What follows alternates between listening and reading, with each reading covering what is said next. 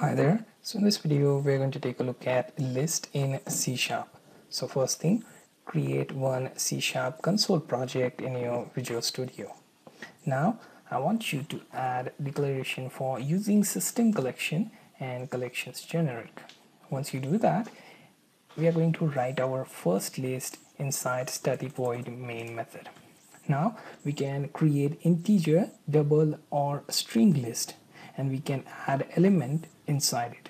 To write our list, we will first create list, and then within these greater or less than sign, we are going to simply declare what type of list this will be. Let's start with integer, and then I will use keyword lt equals to new and then list integer. Okay, now inside here we just declare our list. After that we can use lt and then we can use keyword add, and within that method we are simply going to add our integer element. Similarly we can add more. Okay, so let's start with few more. So let's say 4 and then 5.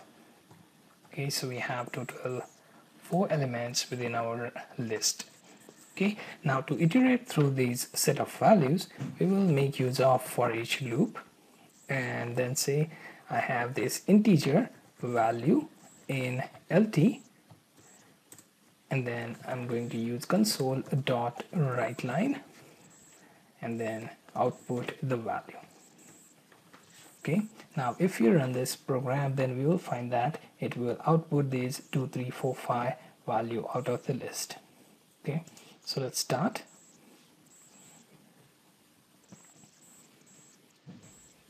As you can see, it will be first in first out in our list, starting from 0th indexed to up to this 4th value.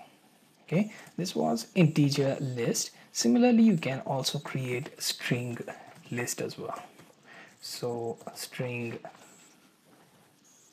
and replace here too. So we have our string list. So instead of this integer value, let's add lt dot add, and here I'm going to use abc. Let's also replace this. Okay, so pbc, then cbc, and then dbc.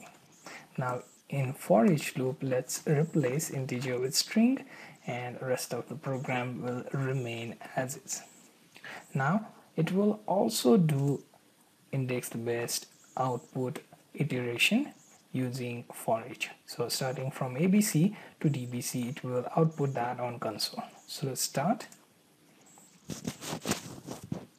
And as you can see on console, we have values abc, bbc, cbc, and dbc.